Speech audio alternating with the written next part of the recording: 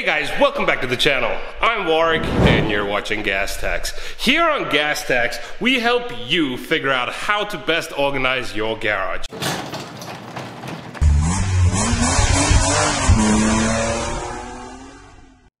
And right now you're joining me for part 3 of the Omni Wall organization set. You see, I ordered the Weekend Warrior XL package because it came with the most goodies.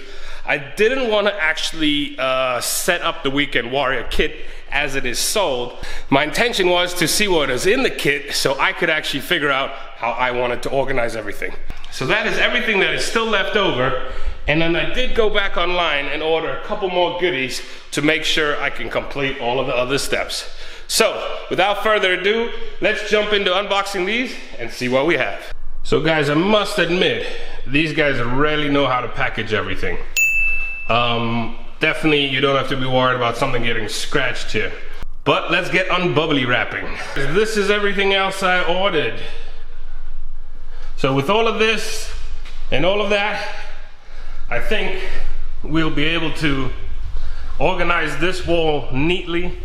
This wall definitely, and this is where I'm actually gonna put power because I have an outlet right there. And this will be where all my power tools go. Make life a lot easier and I can visually see them. And then that one is going horizontal there and horizontal there, removing these shelves. But let's jump into hanging these and go from there. So we got the top bracket. Always the top bracket has this little lip in it. I'm gonna use this hole up here because I wanted to go to the top. So that's gonna be my first hole. And this is about an inch off the wall. Then it'll give me an inch here. This is 18 wide and this is 16 wide. So that'll be perfect. Another thing I did before we were all quarantined is luckily I knew I had projects to do and I wasn't gonna go back and forth to the hardware store. So I bought this set of all different nuts and bolts and screws. And then this one for stainless steel. So I'll put the link in the link below. You can order those on Amazon, or you could before everything got locked down. But yeah, let me jump into this and I'll show you what it looks like when I'm done. So from the top down here, I've marked 32 inches as you can see. And then again, the same distance off the wall there with the laser. Let me turn the lights off so you can see better. Alrighty, so this just makes life so much easier. So I recommend getting one. I just screwed this in. I used the drill bit that's exactly the same size as the bolt I'm using. So the thread actually catches to the sheet metal.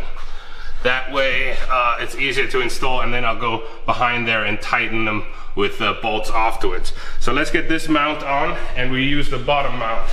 The bottom mount has no lip, and you want it to line up just like that. So let's jump into it. So ran into not a dilemma but an option that I need to make. So this is exactly how you would mount one panel with those two brackets. Now if you want to stack panels, you would mount this top bracket and then another top bracket instead of this bottom bracket, and then a bottom bracket down there. And then this panel and this panel will interlink right here. So that's actually what I'm gonna do, just to show you guys how to do that version since I've already done this version. Guys, the mounting brackets are on. I decided to put 3 at the top because it's holding weight, I guess, I don't know. Alrighty. Okay, so first we're gonna take the lower panel. It slides into the top there. And then it sits on the bottom. So for the two panels that are joining, there are these double-sided clips. You would install it there and there. That secures it to the bracket and will secure it to this board. Then for the top and the bottom, you have these push-in clips. Let's secure this and then do the push-in clips.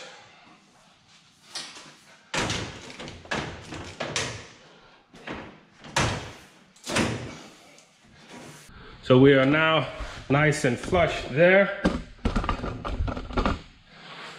Now let's do the top. So again, you'll take these clips. I'll try to show you up here.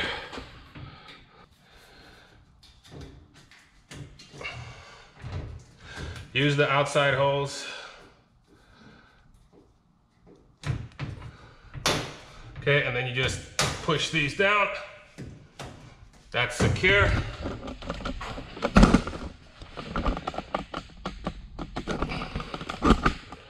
Let me do the bottom.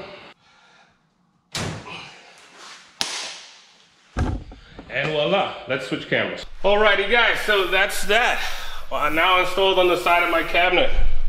Looks great. Halfway through the shindig, I remembered how easy it is to take off these doors, and then it's just easier to reach in and get things fastened up. So let me put this door back on. Let me put my components back in. But in case you're wondering, that's as far as it sticks in. Obviously you can get shorter bolts. I just don't have any here. Let's put the door back on, put everything on, and let's get organizing.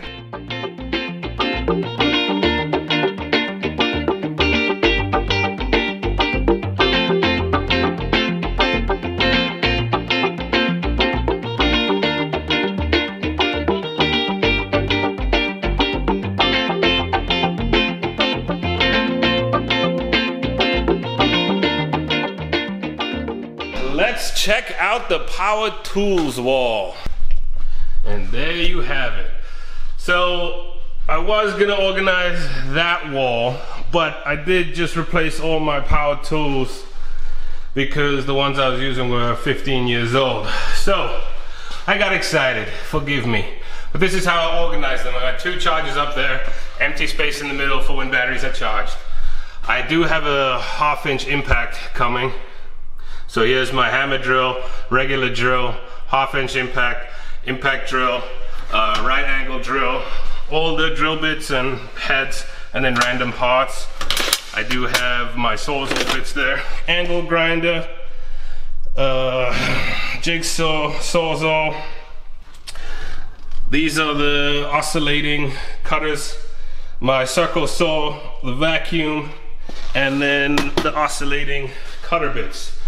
And it's all plugged in and charging. So that is looking good. That is 64 inches by 16 inches, and I can fit all of that. So hopefully that video was helpful for you trying to install vertical Omni Wall organization system. And as you can see, it organizes them pretty nice.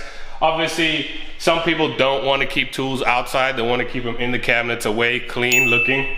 But also this is easy to find and organize, and now it opens up some cabinet spaces. Until next time, be sure to hit that like and subscribe button, because then I'm going to be organizing this wall with all the goodies I got today, and then installing these 2 walls and organizing that. So thanks again, and I'll see you next time.